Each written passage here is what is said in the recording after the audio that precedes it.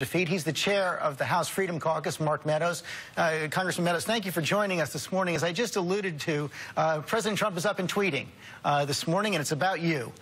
He said Democrats are smiling in D.C. that the Freedom Caucus, with the help of Club for Growth and Heritage, have saved Planned Parenthood and Obamacare. Your response? Well, I mean, if they're applauding, they shouldn't, because I can tell you that conversations over the last 48 hours are really about how we come together in the Republican conference and try to get this over the finish line. You know, the narrative that your panel is talking about in terms of defeat, you know, this was not a final passage. This was one bill that was going to go to the Senate, get revised, and come back. If it was a final bill, that would be accurate. But here we are in the negotiation process. And really, George, what we're looking at here is trying to make sure that we do one thing: get premiums down for all Americans. And as we look at that, that remains our primary focus. But, Congressman, the president says he's going to move on, and he's blaming you for saving Planned Parenthood, saving Obamacare. Well, I mean, at this particular point, I can tell you no one has been more self-critiquing than me. I can tell you, I've looked at all of this. I said, you know, could I have spent a little bit more time? Should I have spent more time with the Tuesday group, more time with Democrats to find some consensus? And so as we look at this today, this is not the end of the debate.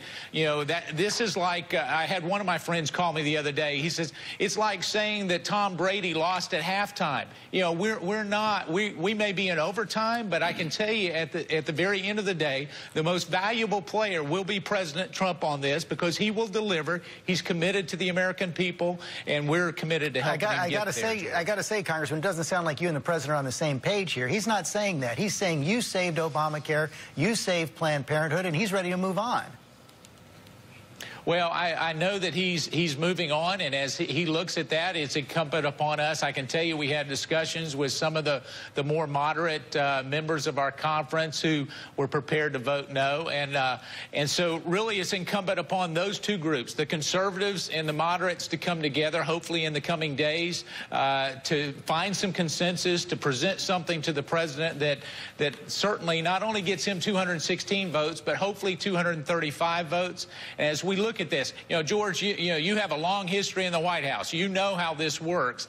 To put a stake in it today would not be accurate, and nor would it be the narrative that this is a great failure for the president. He's done more in 65 days than any president in modern history, and so let's put it in real perspective where we are. Well, Congressman, I'm not the one putting a stake in it. I think it's the president who's put the stake in it right there by saying he wants to move on to tax reform and other issues.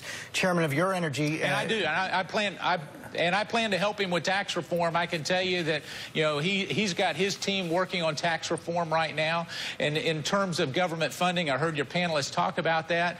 There's not going to be an issue there. This is about one thing. It's getting premiums and making sure people covered. It's making sure that we fulfill our campaign promise, and ultimately that's where we'll be. Let's talk about those issues right now. You said last month on tax reform that tax reform actually depended on repealing Obamacare. You said, I don't see how you can have one without the other. So do you have to repeal Obamacare before you move on to tax reform, in your view? Well, you don't have to, but it certainly makes it easier. You know, when we really look at lowering the taxes, and part of the reason why it was planned in this measure was looking at changing a baseline and actually assisting with that tax reform effort. But I fully expect that what we're going to see is not only a real tax reform, but other measures that come along. And I still believe that there is a good chance, if moderates and conservatives can come together, that we repeal and replace Obamacare, bring premiums down, cover more people. And yet here we are. You're right. I've said that does make the task more difficult, without a doubt. You say real tax reform. Does that mean that any tax cuts must be fully paid for? You're not going to pass tax cuts that aren't matched with other revenue increases? Or spending cuts? You know, you're asking a fiscal conservative, so you're asking all the good questions, and that's really where it comes down to. Does it have to be what they would say revenue neutral, or do you have to have an offset like with the border adjustment tax? I think those are going to be the two questions. I think there's been a lot of flexibility in terms of some of my contacts and conservatives in terms of not making it totally offset, and that's a move that we're trying to do to provide real relief and economic growth. When we start to grow the economy at 4.1%, it actually not only increases wages, but it puts more money in Americans' pockets each and every day. And so tax reform and lowering taxes, you know, will create and generate more income. And so we're looking at those, where the fine is, but does it have to be fully offset? My personal response is no. Oh, well, that seems like a bit of a shift. How about that border adjustment tax that Speaker Ryan has talked about? Can you support it? You know, really right now, we haven't taken any official position on the border adjustment tax. You know, we'll be talking not only to the Speaker on that. We've had a number of meetings with Chairman Brady and others, but we'll be talking to the administration as well on what they want to see. I know they have some specific ideas, and as we look to tax reform, the big debate will be over that border adjustment tax, but we're in the information gathering mode right now.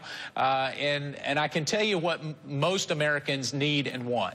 They need lower intrusion from the federal government in their lives. They need lower taxes so that they can take more of their paycheck home.